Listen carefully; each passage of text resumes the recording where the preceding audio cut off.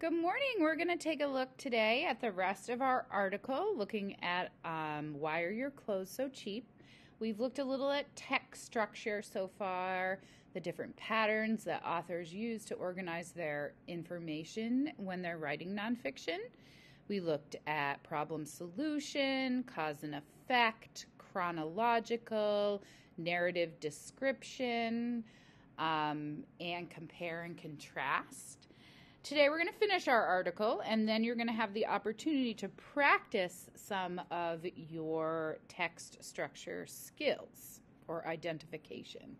So we left off at angry and inspired, which takes us back to Kalpona at the moment when the factory erupted into flames.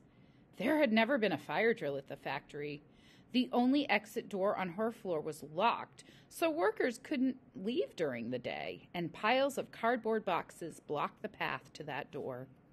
Kalpona's supervisor managed to clear away the boxes and get the door open. Frantic workers stampeded toward the narrow stairway.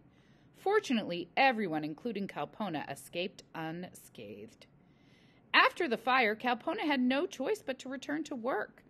But something happened to her. As she sat at her sewing machine day after day, earning her meager wage, she became angry and inspired. She began attending classes at a local nonprofit organization, where she learned that the factory owners were breaking the law. She tried to organize her fellow workers into a union. As a group, they could bargain with the factory owners. If the owners refused to treat them fairly, they could strike. For her efforts, Kalpona was fired. Yet she only became more determined to change the lives of garment workers in Bangladesh. So here I'm thinking is a cause and effect. The cause is that Kalpona tried to create a union, she wanted them to strike, and the effect was that she was fired. Today, she is 39 years old. Like the courageous American workers from the 1920s and 30s who crusaded or fought for safer factories and fair wages, Kalpona had decided or dedicated her life to workers' rights. She co-founded the Bangladesh Center for Worker Solidarity. Now she's one of her country's most celebrated labor activists. Progress has been slow, though. In 2013, the deadliest disaster in the history of the garment industry happened in Dhaka, not far from where Kalpona once worked. More than 1,100 workers were killed and thousands more injured when the Rana Plaza factory building collapsed. In the rubble were clothes with familiar labels, Joe Fresh and Benetton. Slowly changing. The disaster at the Rana Plaza was devastating to Kalpona, but the tragedy has also become an important turning point in the struggle for workers' rights. Last June, 41 people were charged with murder in connection to the Rana Plaza disaster. Several large Western realtors, including American Eagle, H&M, and Adidas, have vowed to do a better job enforcing rules about working conditions and fair wages at the factories that make their clothing. More American shoppers are asking difficult questions about where our clothing is made and how our insatiable hunger for cheap apparel has contributed to global human rights abuses. Kalpona is now traveling the world speaking out against abuse and petitioning big-name brands to do more to protect the people who make our clothes. As she works tirelessly to help others, she often thinks back to her teenage self, peering down at her school from the factory roof, wishing for a different kind of life.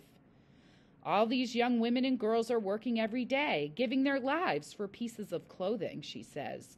We owe it to them and all of us to fight until we win. Now I'm going to read the sidebars because there are a couple of sidebars. The first one is Nike, a model of success. And I kind of introduced that during the 90s, Nike was a big violator of human rights in their factories, particularly child labor. So Nike, a model of success. In the 1990s, Nike came under fire for the rock-bottom wages, abusive conditions, and use of child labor in its overseas factories. Sales plummeted as angry customers held protests and boycotts. which means they weren't buying their apparel or shoes. If Nike wanted to stay in business, it had to make big changes, and it did. Today, Nike has a team that monitors conditions in its factories. Inspection reports are made public online. Nike was also one of the first companies to publish the names and addresses of every overseas factory that makes its products. Now the company is praised for its transparency, or for what is known as corporate social responsibility. Nike could be a model for other brands looking to address labor issues in their supply chains. And our last sidebar is what could you do? 4 ways to help Kalpona in her crusade to improve the lives of garment workers. Trying to solve the problems faced by garment workers around the world can feel daunting or really hard to figure out. What could you possibly do? Turns out you have a lot more power than you think. Here's what to do. Research where your clothes are made and which companies are committed to finding and stopping abuses in their supply chains and support them. Talk to your friends and families about what you find out. Write letters to companies that make your favorite brands. Tell them you expect that people who make your clothes to be treated fairly and paid well. They will listen. You are their customer and they want to keep your business. 3. You don't need to stop buying all clothing made in places like Bangladesh. Bangladesh is one of the poorest countries in the world, and the garment industry creates 4.2 million desperately needed jobs there. These jobs, however brutal, mean the difference between life and starvation for many people. If everyone boycotted clothing made in Bangladesh, the garment industry might leave and workers would lose their jobs.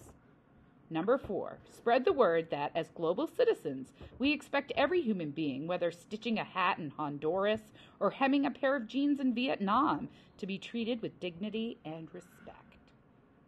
You're now going to go under classwork and you're going to answer a couple of questions. You're going to look at what is the text structure in the sidebar Nike, a model of success. So you would give your answer. And of course, you can look at the attached text structure cheat sheet on Google Classroom. And then explain why you think it's that text structure with evidence. Then, what is the text structure of the last 2 paragraphs of the section, How Did This Happen, on page 9? So you need to go to page 9. Make sure you're under How Did This Happen. I think that if we look at Nike here, and then on page 9, How Did This Happen actually starts to take place on page 8, but you're going to go over to page 9, and you're going to look at the last 2 paragraphs here on page 9 next to Nike, a model of success, and tell me the text structure of these 2 paragraphs. Have fun.